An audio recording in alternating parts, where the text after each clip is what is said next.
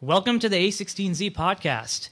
I'm Zal Bilamoria, and I'm joined by Preethi Kasareddy and Benedict Evans, who is just back from CES, and thought this might be a good week to discuss the Internet of Things, otherwise known as IoT. So, Benedict, what do you think the state of the world is in terms of Internet of Things? Well, it's kind of at an interesting transition point, I think, because you saw dozens, if not hundreds, of people putting together packages of devices of various kinds that you can put in your home. It's like you could probably buy 1,000 smart doorknobs and 1,000 window sensors. And it's kind of at the point now where it's not really a technology question or even really necessarily a use case question. It's more kind of, how do you get this to market? How do you explain to consumers why it might work? Which ones will they buy? How much should they talk to each other? Should you just buy a burglar alarm set, and the burglar alarm, you'll put the burglar alarm set up, and then you might or might not do a thermostat, and you might or might not do a home audio system? Or should they be kind of on some sort of standard that all talks to each other? And what are the overlaps between the things that should and shouldn't talk to each other? It's all about kind of route to market and kind of market positioning, and what do you actually put on a shelf in Home Depot?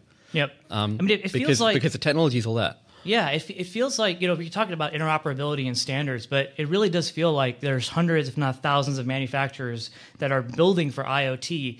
But do we really have killer use cases yet and killer applications? That's a really good question. I mean, you mentioned that you think there's a lot of use cases, but what are the transformational use cases? Other than locks and potentially ovens, I don't see turning on a light being that transformational. The way that I tend to look at this is that our grandparents could have told you how many electric motors they owned. There was one in the car and one in the refrigerator and one in the vacuum cleaner. And now there's probably a dozen in your wing mirror.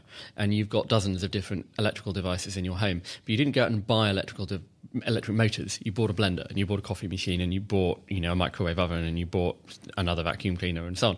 And so those are what people end up buying. They buy a solution to a particular problem. And I think quite a lot of these devices are just adding a bit more intelligence or a little bit more sense to it. Some of them, make obvious sense. Some sort of intelligent thermostat seems like, well, that will be the world it's going to be.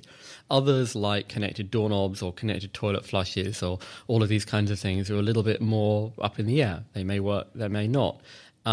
It is ultimately going to come down to how you communicate to a consumer, whether you make these things work together. And that is really the big kind of fuzzy question, because, you can kind of see that your TV might want to speak to your hi-fi. You can kind of see that your electricity meter might want to speak to your thermostat. Does your burglar alarm need to speak to your thermostat? Well, maybe. And if so, well, how would that work? And how does that translate into something you can buy in Home Depot? Well, what are the logos? How do you actually make that happen? Is that easy or is that complicated? Is that something that happens as a web service, as a business development deal between your power company and your alarm company? Or do you just buy two boxes in a store and they all just kind of work together when you load the smartphone app? So that's where all it seems to me that that's where, in the part of the stack, where the uncertainties are. Yeah, it's kind of interesting. People are actually buying products that they don't even realize are already connected, with IoT connections, Bluetooth LE, whatever the technology is, the Z-Wave versus the Zigbee radio wave technologies. But it seems like, how are all of these going to work together? And I think that I completely agree. It's leaving consumers kind of blinded with figuring out how to work these together. And I think what startups and companies like Samsung and LG and Google, what they have to think about is providing whole solutions for consumers, providing the entire smartphone or whatever, or pieces of a smartphone, so that they can just buy it and that's it. Yeah, I think this is what's interesting, contrasting Nest on the one hand with something like HomeKit or the various kind of industry standards consortia. Because what Nest is doing is they're giving you, the point of Nest isn't the thermostat, it's the route to market and the communication. It's like, you buy a thermostat, that's a really useful, valuable thing. Then you make a smoke detector, and you buy a security camera, and you start building out slowly around that in ways that are really clear to communicate and clear for people to understand, and it's clear how they're going to plug into everything, and it just kind of works together. Now, whether it actually does work or not is another question, but that's one strategy. The other strategy is that every box in Home Depot has one logo on it, and they all just supposedly work together. Mm-hmm. But when you're actually standing in Home Depot and you're like, okay, I've got a Whirlpool dishwasher, and I've got a burglar alarm, and they've both got this Internet of Things logo on. What does that even mean?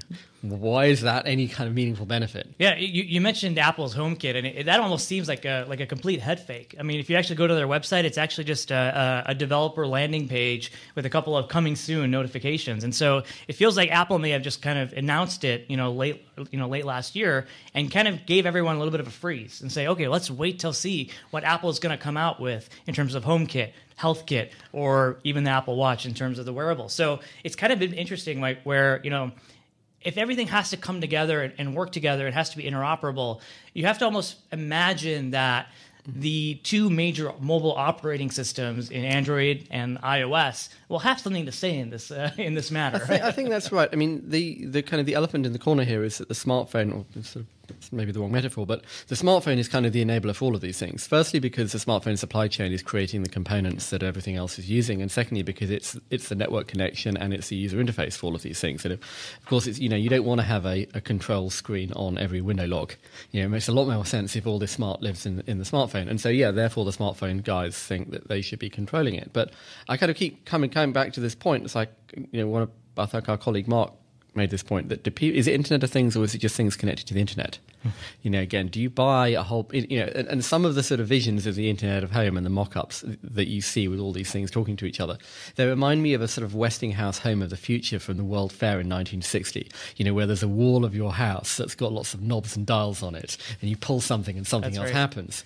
And I feel like, maybe there's going to be a lot of different overlaps here. Like your TV will talk to your smartphone, yes. Your thermostat might talk to your electricity meter, might talk to your burglar alarm, nobody's home, turn the power off, might not. Your connected car might talk to your thermostat. They're almost home, it's 50 degrees outside, minus 50 outside, turn the heating on 20 minutes before you get home. Those kinds of those are the kind of the interesting tension points, because it's where you can describe a scenario where absolutely your car should talk to your thermostat. But you can also describe a scenario where, no, the car doesn't talk to my thermostat. I've just got the Nest app on my phone, uses geolocation to work out that I'm almost home. Or, there's all these different ways that you might put that puzzle together.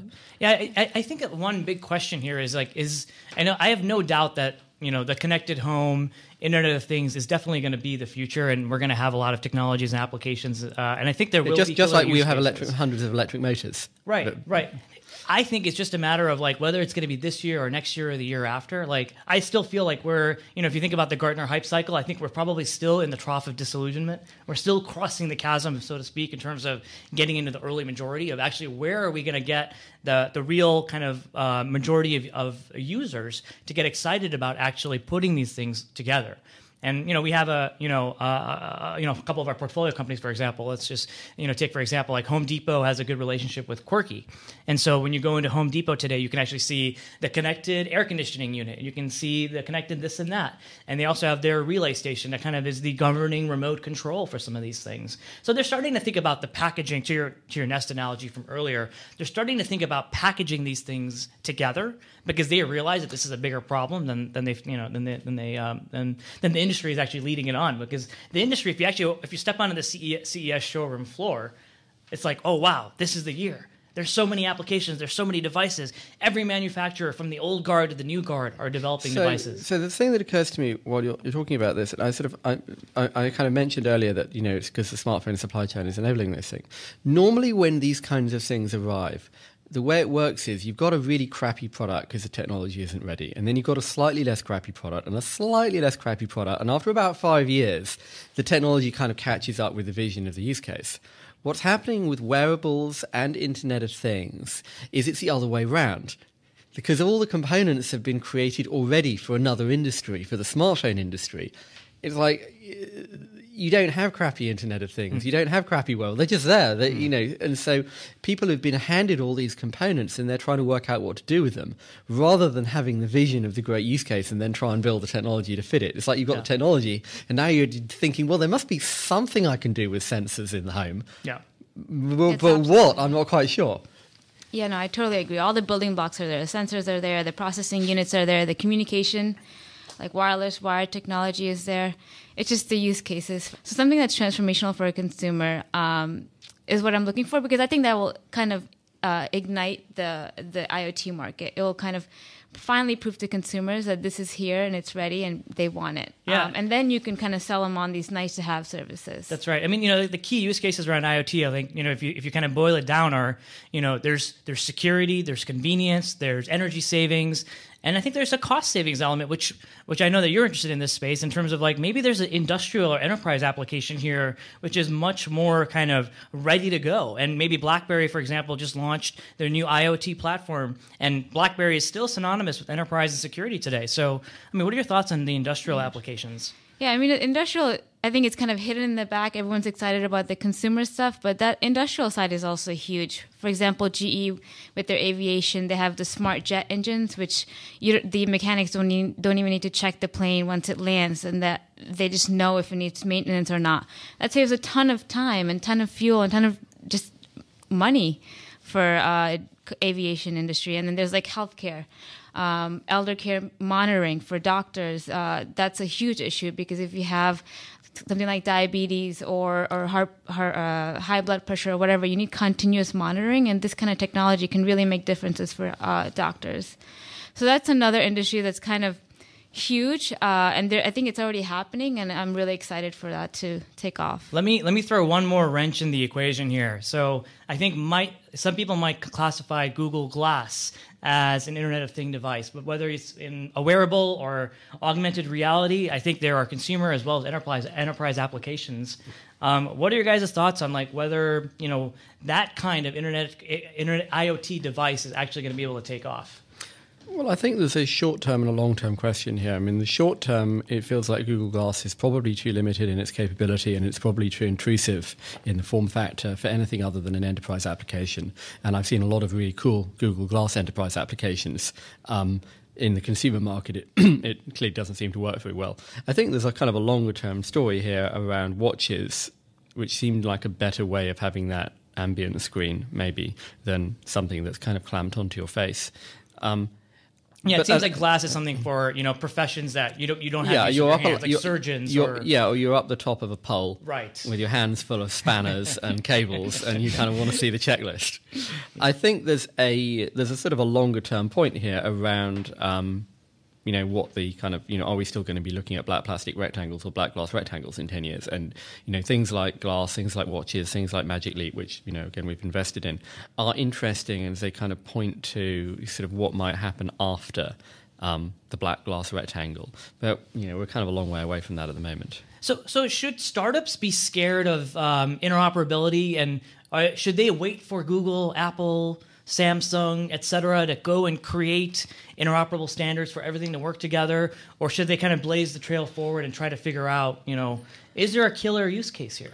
I don't think they should wait. I think they should build their technology to be open, scalable, and I think Samsung already has an open platform. So there's no reason to wait because consumers know it's out there, they're ready for it, and I think it's entrepreneurs' opportunity now to take it and prove to consumers that there is a real use case for this. Yeah, I think that's right. I mean, as I said, the challenge is how you articulate what you should be doing with this.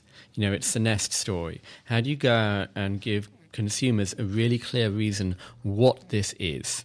What are you going to put on the shelf in Home Depot that will sell itself as you walk past it from 5 feet away, that's kind of the challenge here, because that's the app store for the Internet of Things. It's certainly the app store for connected home.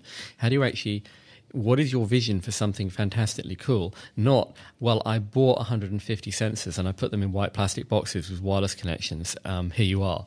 Because that's kind of a lot of what I was seeing at CES. Absolutely. I mean, I think, one person was telling me that you really need to watch the bigger manufacturers and the retailers also this year to really see if this is going to be the year for IoT. I mean, if you think about Home Depot, I mean, their revenue is up 30% versus last year. For a $100 billion company, that's quite remarkable, actually, to be thinking about it that way.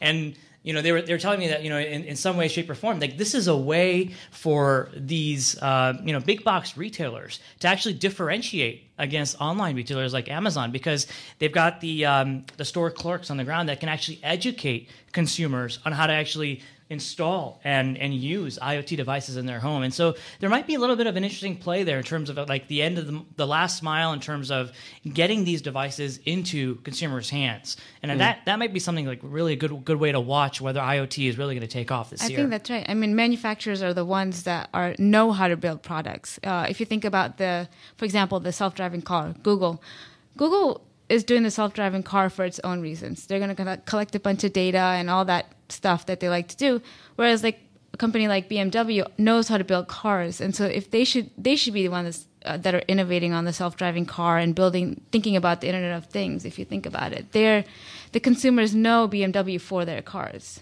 Yeah, it's really interesting. The whole connected car as part of the IoT ecosystem is a really fascinating topic. I mean, Google is wading into it. Apple is wading into it. Again, BlackBerry launched another platform yesterday for the car. It's kind of interesting to see like so many different players coming into the space. I mean, is this something that we're going to see, Benedict? Like, I think in terms of like, am I going to buy a car? Am I going to buy a car because it has IoT-enabled technology? Well, I mean, the car manufacturers have always managed to use accessories and alloy wheels and car sunroofs and what have you as a way of differentiating a car and, getting you to spend $1,000 more on something that costs them $50. And I think that's certainly part of how they see this stuff. Clearly, the dilemma that they have is that they don't want to end up being kind of disintermediated by a software provider. I'm not entirely sure how real that threat is, because it's not like, a TV set where the elemental functionality moves into the software, or a smartphone where the elemental functionality moves into the software and the guy who's making the thing gets no say. Car is still basically kind of about driving, at least until we've got self-driving cars. And even then, it's all basically about how you put the bits of metal together. So I don't think they're going to be squeezed out in quite the same way. But to your point, I think it's absolutely the case that screen on the dashboard or how it talks to your phone will kind of be another piece of added value. So Benedict, there were so many devices on display at CES this year. Is that reality? Are we going to walk back in and see that as reality? Well, I did see the first compelling use case for a curved screen, which is on a slot machine, which actually made fantastic sense to me. Otherwise, yeah, there's always froth and there's always stuff that doesn't happen. So, 3D never really happened, for example. I think there's an oddity here, as I said earlier, in that generally the way it works is you have this shining vision of the wonderful thing and the technology doesn't quite live up to it for years and years and years. Whereas because all the stuff got made for smartphones first, all the components got made for smartphones first, you've got all the products and they all work.